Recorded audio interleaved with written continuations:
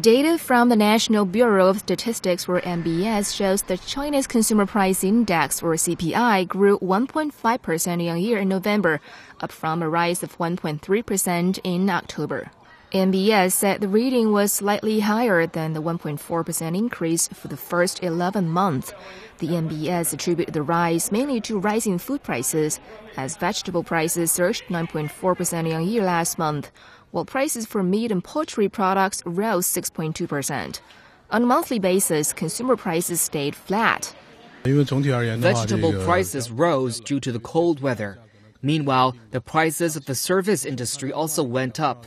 I think on the one hand, it has been affected by seasonal factors, and on the other hand, it's caused by the increasing demand in the service industry.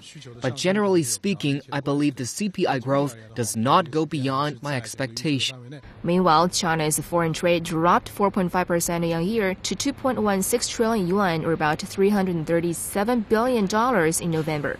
Data from the General Administration of Customs, or GAC, showed the level of decline in November significantly contracted when compared with the 9% year-on-year plunge registered in October, helped by increased electrical exports. Experts said low commodity prices, sluggish external and internal demand were to blame for the trade decline.